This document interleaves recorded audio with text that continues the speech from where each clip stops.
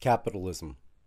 The economic system in which all or most of the means of production and distribution, as land, factories, railroads, etc., are privately owned and operated for profit.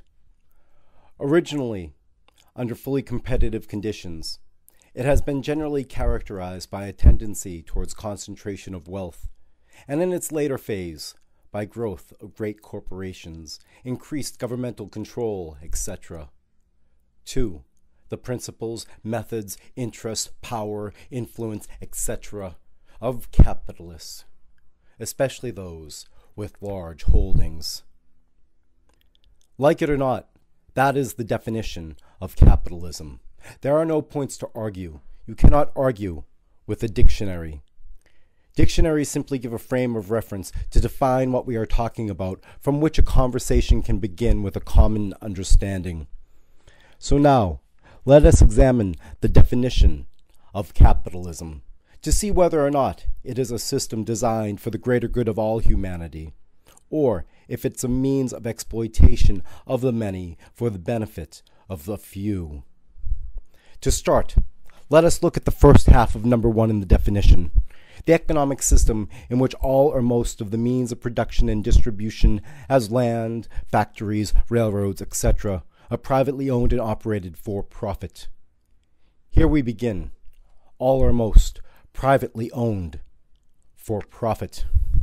That leads me to question, how did all or most become privately owned in the first place? The definition mentions land, and that would be a logical starting point, for you cannot have factories or railroads without the land to first put them on. So how did the capitalists get control of the land? They stole it. Plain and simple, they stole it. They got on boats originating in Europe, came to America with advanced weaponry and soldiers, and just took the land by force from the native inhabitants through pillage and murder. Now, after seizing control of the land, the exploitation of the natural resources of the land must have been the next logical step in the process. For you cannot put up a factory or lay rails over a forest. That takes labor. Someone needs to do the physical work in order to convert the natural resources into products that can be sold in order to have the capital to build the factories. So in come the job creators, also known as slave owners. Natives from military-conquered territories became the cheap labor that the original capitalists used in order to acquire the wealth to support their enterprise. That, along with indentured servants who bought their passage to the land of the free by giving up their freedom for a number of years, was the original workforce of America. The free labor they produced made the capitalists extremely rich.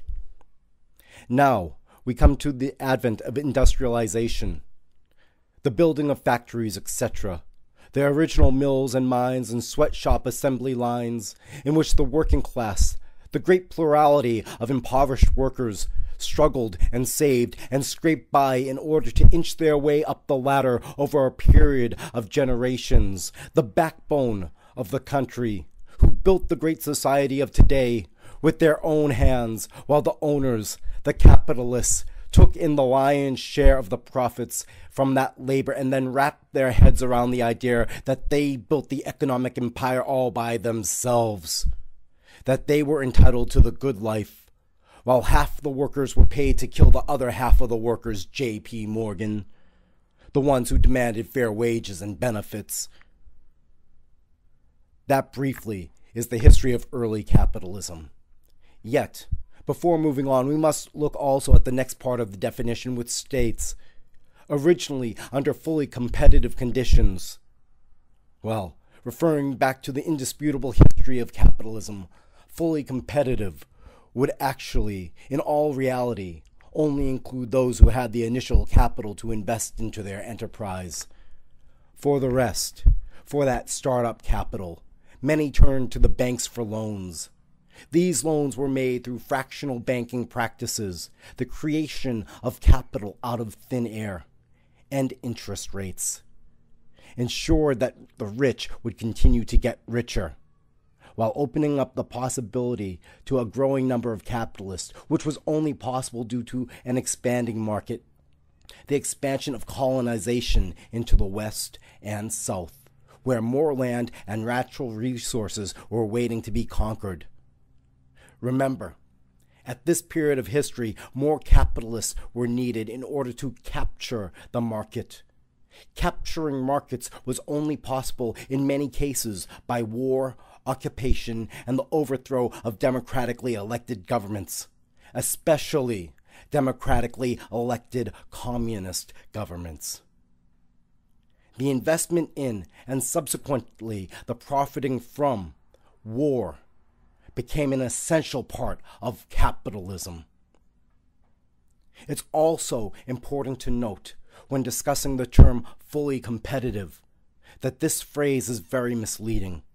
For as most newly enterprising capitalists needed to borrow money from the banks in order to have the capital to invest, the banks had a great say in who actually received the loans, for what purpose that money would be used.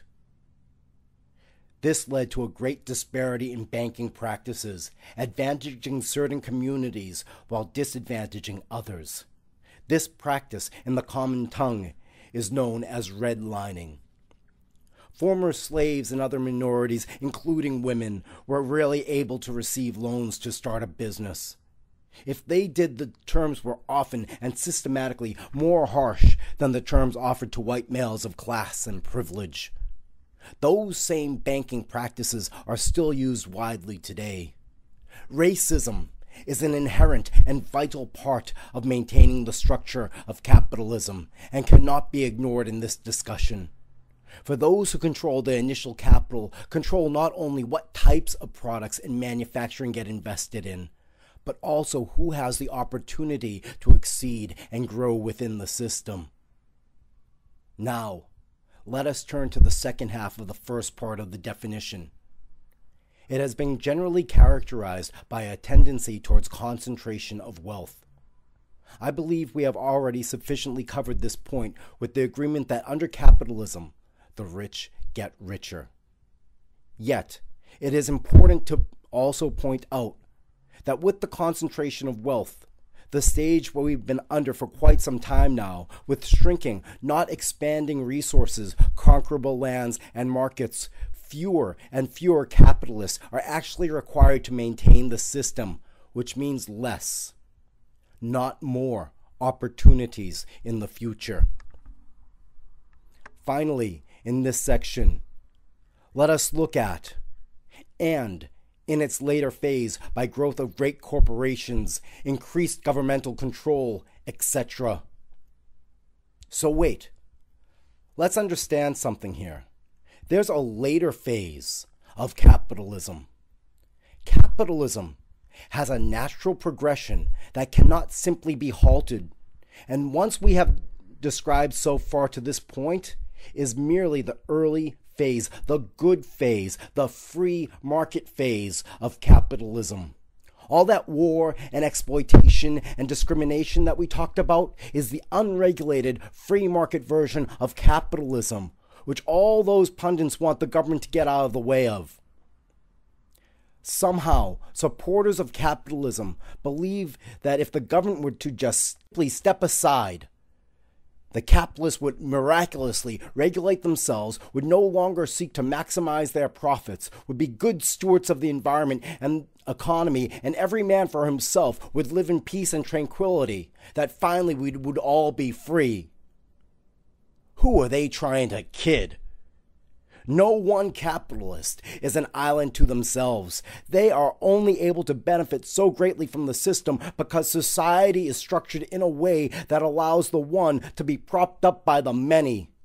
But wait, now we have technology. Now they have global trading. The capitalists don't need the many. They can get their cheap labor overseas. To hell with the common man. To hell with paying taxes for social services to support the society that they milk dry. That is why we have a government of the people, for the people, by the people. Because corporations are not people and need to be taxed and regulated so that the people our entire society can manage and thrive. We are all codependent on each other for our own well-being and the well-being of all. Now, let us look at the second part of the definition. Capitalism is 2. The principles, methods, interests, power, influence, etc.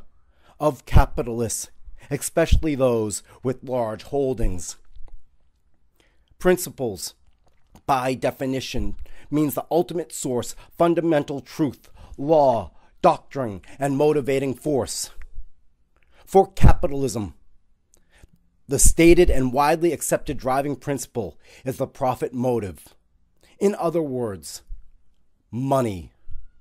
The single most important goal for capitalists is attaining personal, private wealth, and with it, power for themselves. That's it. By the definition of the word, the underlying principle of capitalism is greed. Methods. Let us recap the methods of capitalism so we do not forget. They are war, murder, slavery, exploitation, theft, and deception. Some may argue that hard work and dedication are also methods of attaining profit. However, those are in reality only minor contributing factors, for great wealth under capitalism derives primarily from being able to take as much as you can get by any means necessary. Interest. This again has already been clearly defined as profit.